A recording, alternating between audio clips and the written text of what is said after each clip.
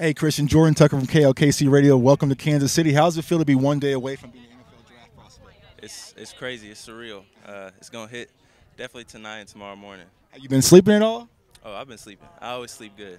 I'm not a very, I get anxious, but it don't bother my sleep. So for an NFL team that's going to draft you, like what type of player are they going to get, but also what type of man they're going to get? Yeah, a great player and even a better man. I'm big on, I'm more than a football player.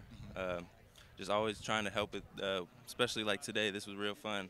I got a little sister. Always being around the kids. I grew up with a big family, so I know how much these little things mean. And but then also just a great corner, a versatile corner, somebody that can move in and out and try to shut down their side of the field. Yeah, you're a very versatile and athletic corner. So what wide receiver in the NFL right now, you're like, that's the matchup I want, I can't really get to? Really, all of them. All of them. They're all the best of the best. So that's what I'm excited for, that competition. The best in the world on the big stage. So, yeah. All right, it's game day. You're about to walk out the NFL tunnel for the first time. What's in your headphones?